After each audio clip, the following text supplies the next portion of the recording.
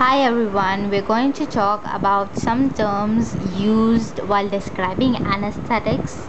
All of these terms I have learned them myself online, so if I make mistakes or something, please correct me so that we can rectify them.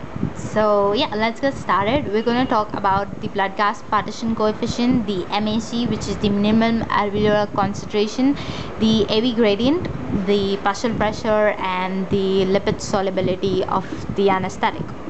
So let's get started.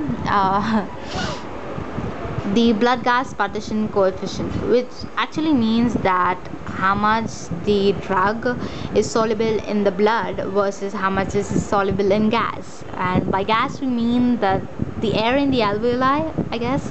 So if I say that the anesthetic loves the blood, so it will have like a higher solubility in blood, and so it will have a high blood gas partition coefficient.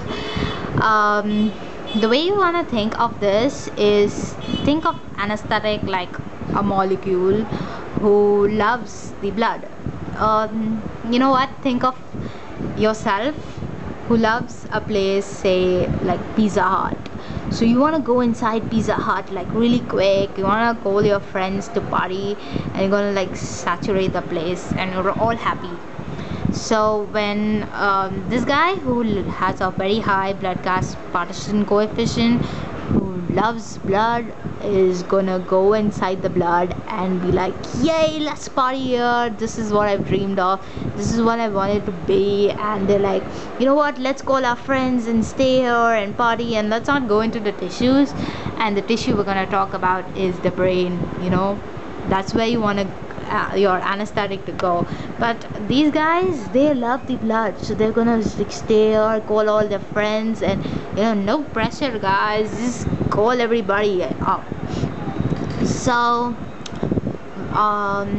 take for example another anesthetic, and you know what, he hates the blood. It's like, I hate this place, why am I here?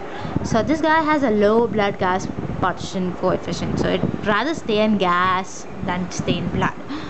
Anyway, so you put it in blood and it's like, I hate this place, let's get out of here. And you know what, they'll go directly into the brain. They're like, we don't want to stay in the blood, so we rather stay in the brain or any other tissue we get. Well, we're talking about brain right now, not to confuse you. So when you're talking about the blood gas partition coefficient, you're actually talking you're actually understanding a lot of terms. You see, the guy who had a high blood gas partition coefficient required lots of anesthetic to saturate the blood so that it can go finally into the brain when there is no space left. So when you have a high blood gas partition coefficient, it means that you need lots of amount of the anesthetic to saturate blood, whereas the guy with the low blood gas partition coefficient needed like a little anesthetic to saturate the blood, and then they're in the brain. You see, they were very quick, they just jumped into the blood and jumped into the brain, so they have a very rapid onset of action, whereas the anesthetic with the high blood gas partition coefficient, they're a very slow onset. So you can think of the brain as home, sweet home. I know most of you like going home, but let's say that you like the Pizza Hut more, so you're gonna go home like little late, so you have like a slow onset of action when you want to go home. And right now is a good time to talk about lipid solubility. The anesthetic who didn't like blood actually liked lipids more, and the brain is full of lipids. So if you have a high lipid solubility, it means that you'll prefer going inside the brain than staying in blood. So yeah, so that clears a lot of concepts. Revising, we would say the blood gas partition coefficient tells you a lot about how much anesthetic is required to saturate the blood, about the onset, and about the lipid solubility. Now we're going to talk about the minimum alveolar concentration. You see, you give the anesthetic in the lungs, right? And from the lungs is going to ultimately reach the alveoli and into the blood. Now, minimum alveolar concentration is actually the amount of anesthetic, the minimum amount of anesthetic that is required to, you know, anesthetize like 50% of the population to a noxious stimuli like a pinprick, or maybe cut the guy, or yeah, all of that. So basically what you want to think here is that, you know, if I give like say 3 molecules of my anesthetic and this guy is anesthetized, I mean 50% of the population is anesthetized, it means that this anesthetic had a very minimum alveolar concentration required to, you know, anesthetize like 50% of the population. It means that this anesthetic is really very potent. And on the other hand, if you're talking about say anesthetic with a high MSE, so it's like you took like 10-15 molecules and still after like a dozens of molecules, like they took like 50 molecules and then the guy went into anesthesia, it means that this guy had a high minimum alveolar concentration and it has a low potency. It's a fairly easy concept. I don't think people get confused here, but yeah, there's no harm mentioning it. So we're done with that. Now we're going to talk about AV concentration gradient. This I learned online, and I'm not sure if it's right, so yeah, just correct me if I'm wrong, okay? When you have an organ, say the liver, and you have an arterial side and a venous side, right? And normally this is talking about any drug which is not an anesthetic, okay? So according to Fick's law, if it says that if you have a very high AV gradient, it means that the tissue loves the thing, the drug is very soluble in the tissue. I use love for solubility all the time, so bear with me. So let's say you give like 5 molecules of anesthetic from the arterial side, and you know, when you see the venous side, only 1 molecule comes out.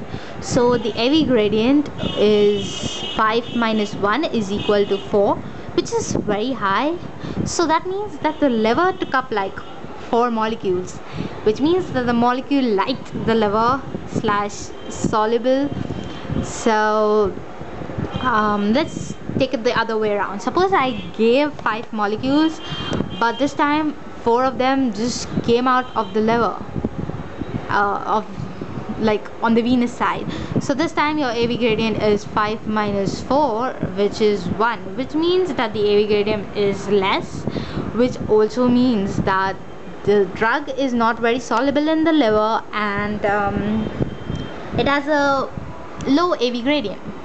Now when you're talking about anesthetics, it's a completely different concept.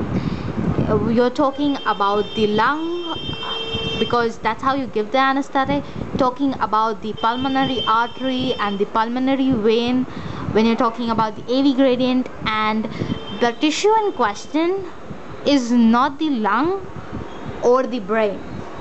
Trust me, they're talking about blood when they're talking about AV gradient. So when you give an anesthetic which has a high AV gradient, they're talking about blood, which kind of means that the anesthetic loves blood. A high AV gradient actually means that the anesthetic is soluble in the tissue, and the tissue they're talking about is blood. So yeah, that's about AV concentration gradient. So when you're talking about this blood solubility thing, you know, you have the same concepts again. You know, you have the if you have a blood loving thing, you have you'll require like a lot of anesthetic to saturate the blood. You will have the slow onset, and you will have the yeah, so that's that. So AV concentration gradient doesn't mean like the regular tissues where you're talking about something getting picked up by a tissue. It's getting picked up by the blood, because you're giving the anesthetic through the lungs.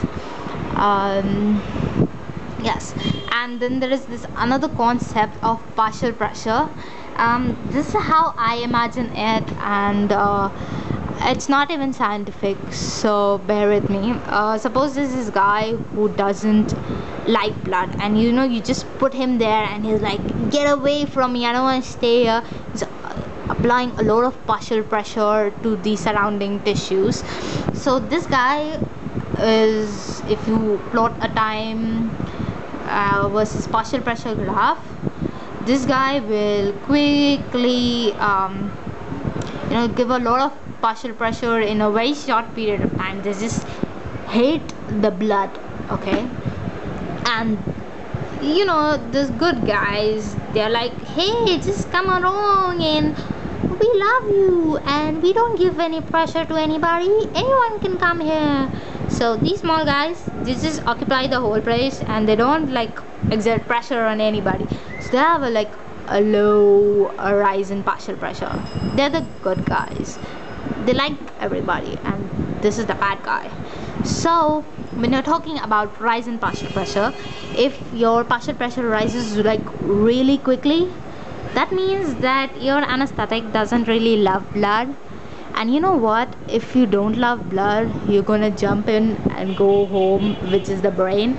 So they will have, you know, little anesthetic required to saturate blood, and very fast onset of action, and yeah, they're probably lipid soluble. So that's all. I think I covered everything. We talked about the blood gas partition coefficient, MAC, AV gradient, and the partial pressure. So I hope you had fun learning, and I hope that made sense, and I hope that was right. Yeah, that's all. Stay awesome.